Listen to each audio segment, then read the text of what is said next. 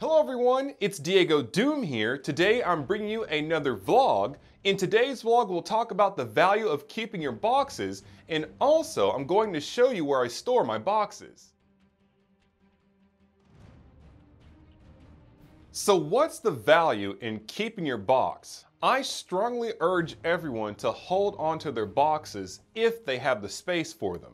For me personally, I have three main reasons why I like to hold on to my boxes. The first reason, having the box is also a part of collecting or picking up an item, so if you have a figure without a box, to me personally, I think it's kind of incomplete.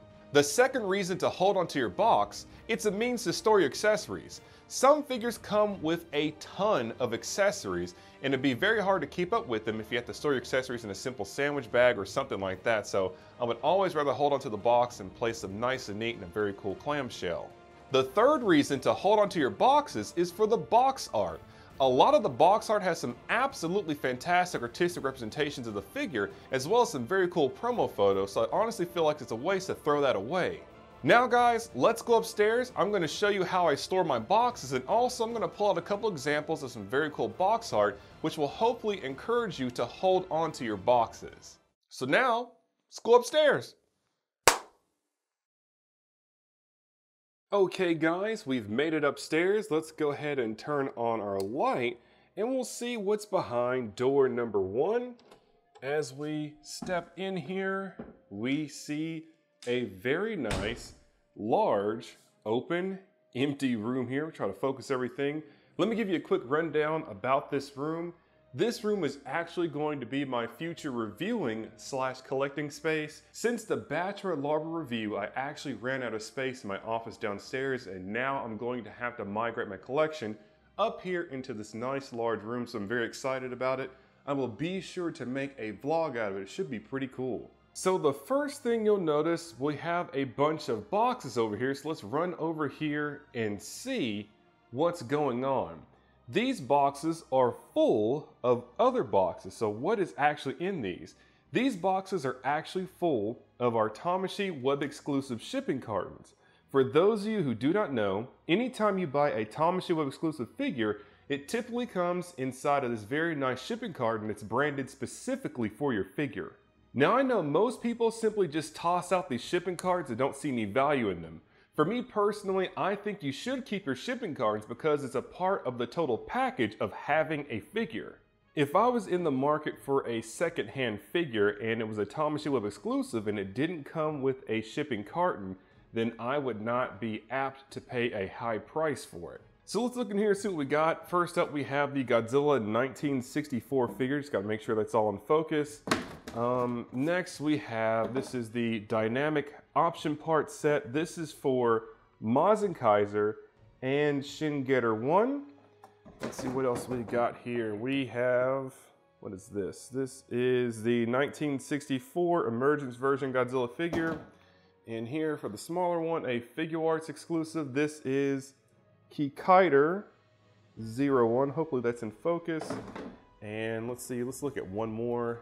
This is, whoops, drop that box. And this is Kiru, the heavy arms version, or high mobility set, so pretty cool there. So basically guys, you get the gist.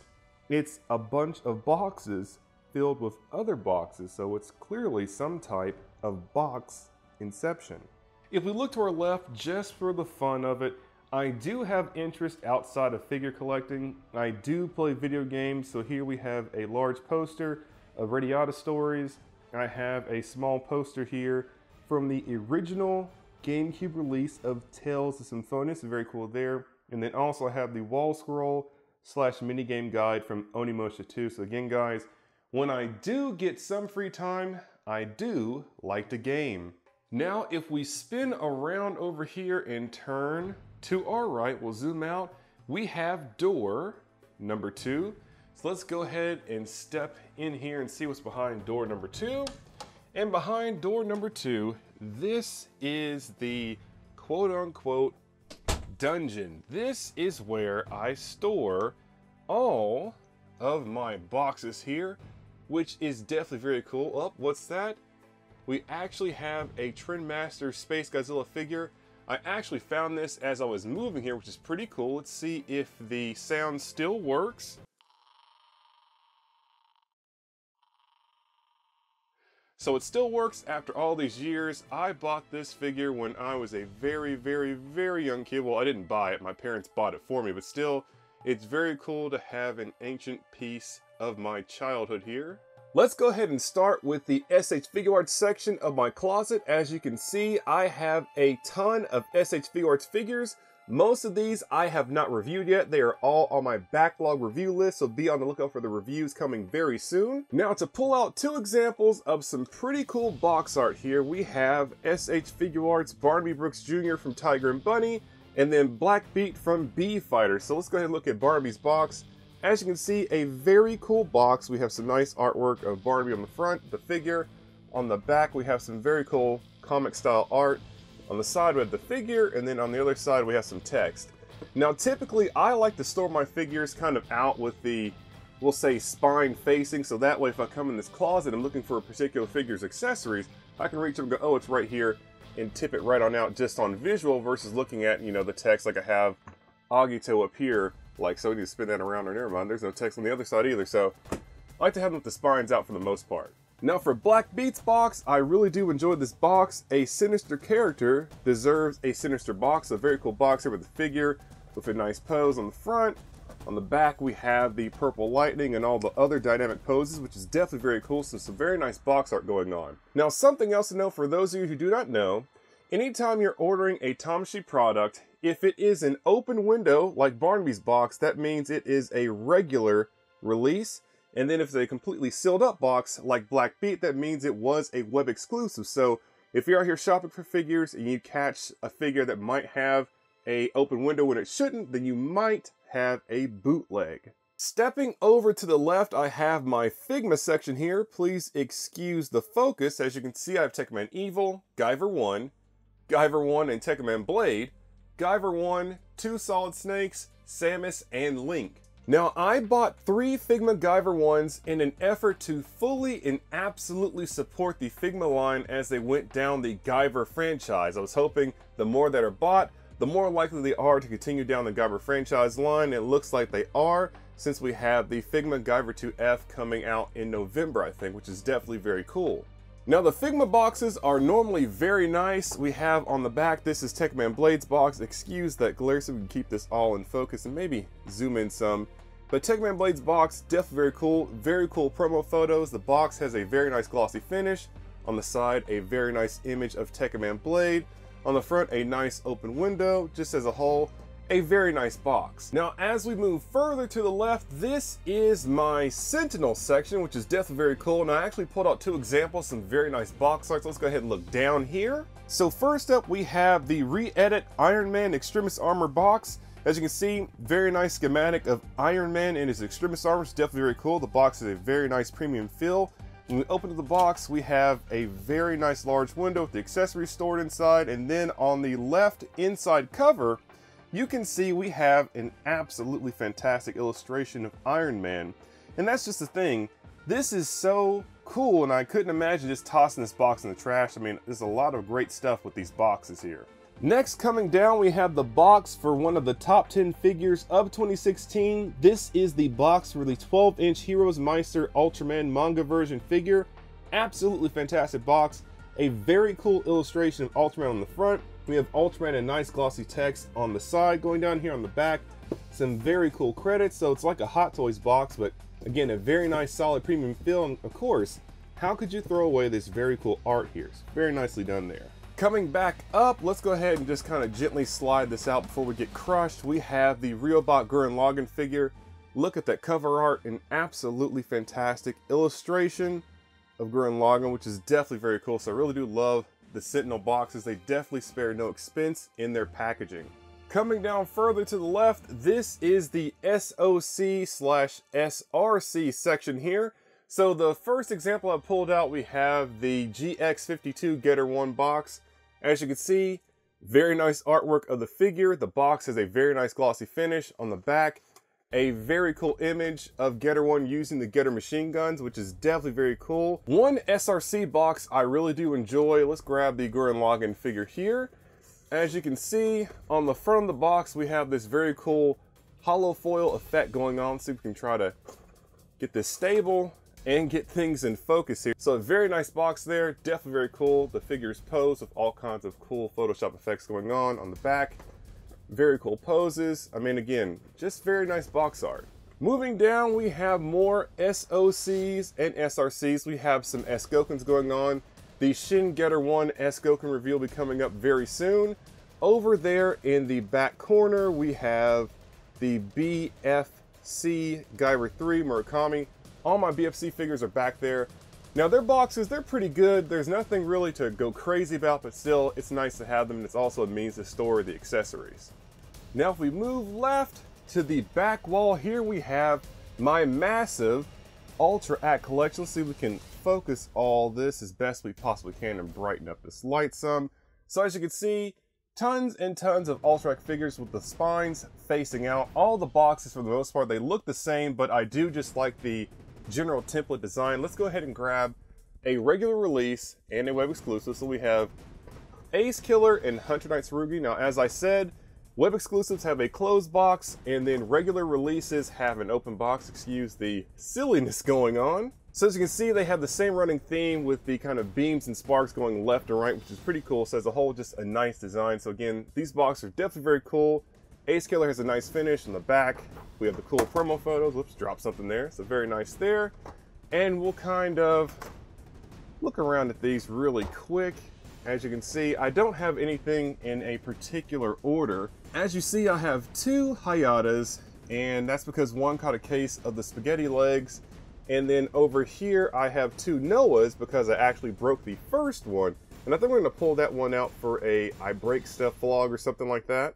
As we come down, we have the Zalfi Mebius set. Over here, we have the Golgotha set. So again, very cool box. Nice promo art on the back, which is definitely very cool, as I keep saying. And then finally, for Ultra Acts, we have the box for one of my most popular Ultra Act reviews, and that is the Ultraman Dark and Ultra 7 Dark set, which is very cool. Put it on the back. Very cool promo photos. Again, I mean, I just can't bear to throw away this artwork. And if you guys have the space, I would recommend holding on to your boxes. I mean, it's a means to store accessories and also a means to keep around some pretty cool art. Coming down, we have my vinyl section here. So we have various X Plus figures and then the Kaiju Remix Series Big Meal art here. So as you can see, some very cool boxes, some very nice artwork. But with the X Plus boxes, the 30 centimeter figures are definitely very cool for their box art, but the rest of the box, there's nothing all that interesting about it, and I've noticed that these boxes are taking up way too much space in my closet. I think eventually I'm going to follow suit like other X Plus collectors and go ahead and cut off this cover art, frame it, and go ahead and throw away the rest of the box. For the 25 centimeter releases, like this is for the Gemr 96 figure, and then this box down here is actually for the Ultraman Appearance Pose figure. These boxes are not necessarily specifically branded for one particular figure, so in all honesty, you can actually just toss these in the trash, but I just haven't gotten around to doing that just yet. But let's keep looking down here. We have the G03, the Gamera 99, we have the G89, we've got our Aoshima Shin Getter 1 or New Getter Robo, we have our Kyoto Zerum box there, not much to see there. Then at the bottom, this is actually the shipping carton for our Heroes Meister Ultraman. Very nice carton. I'm definitely going to hold on to that. So, you know, it's specifically branded for the figure. So again, it's part of the total package. At the very bottom, we have the Space Killer, which is the 30 centimeter Bachelor Larva. So very cool box art there. So I think I might have to cut this box up if I'm going to do anything with it. But I think I might leave this box intact.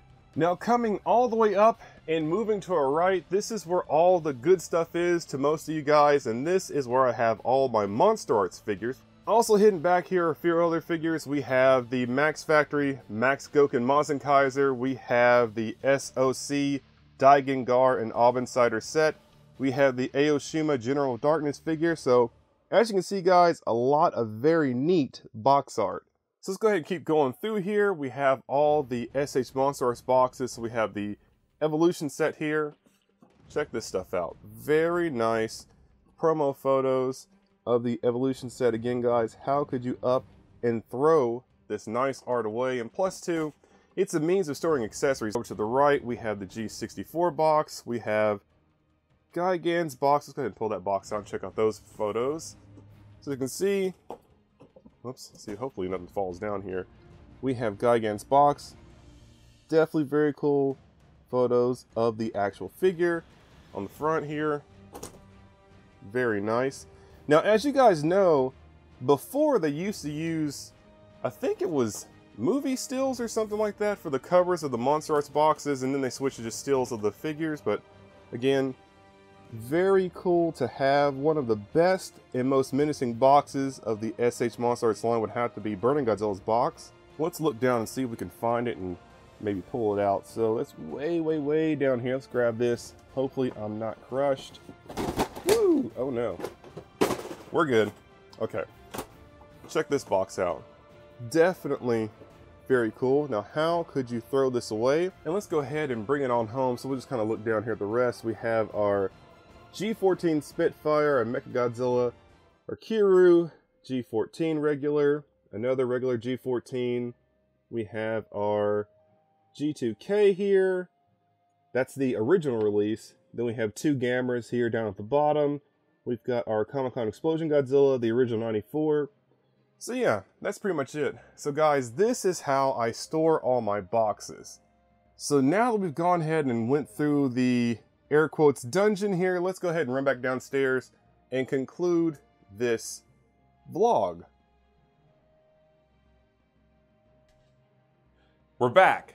So guys, to conclude the vlog, I hope this closet tour really drove the message home in seeing the value of your boxes, why you should hold on to them. Of course, it's a great way to store your accessories, but also there is a lot of very cool box artwork out there, and in all honesty, it would be a shame just to toss that stuff in the trash. Now, I know not everyone has the space to hold on to their boxes, but I would strongly encourage you to hold on to your more premium boxes, or definitely hold on to the boxes that have some very cool artwork.